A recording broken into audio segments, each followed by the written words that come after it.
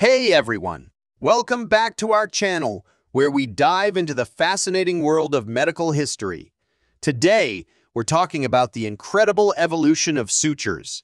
If you enjoy our content, don't forget to like, subscribe, and hit that notification bell. Let's get started.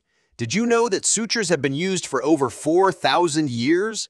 Ancient Egyptians used linen and animal sinew to close wounds, while in ancient India, physicians got creative and used live beetles or ants to staple wounds shut.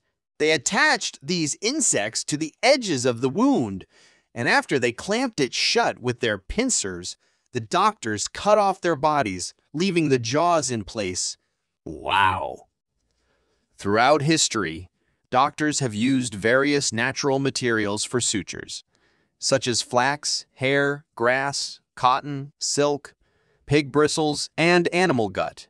But there was a downside. Sutured wounds often became infected. In the 19th century, surgeons preferred cauterizing wounds rather than risking infections from sutures. Enter the great English physician Joseph Lister. In the 1860s, Lister discovered disinfecting techniques that made surgery much safer. He experimented with catgut for over 10 years, working to create a material that was strong, sterilizable, and absorbable. Eventually, a German surgeon made significant advancements in processing catgut, leading to a truly sterile material. Catgut remained the go-to suture material until the 1930s, while silk and cotton were used for non-absorbable sutures. Then, suture technology advanced with the creation of nylon in 1938 and polyester around the same time. With these new materials, needle technology also improved, leading to the development of atraumatic needles. In the 1960s, chemists introduced new synthetic materials that could be absorbed by the body, like polyglycolic acid and polylactic acid. These synthetic absorbable sutures soon became more popular than catgut in American hospitals. The FDA started regulating suture materials in the 1970s.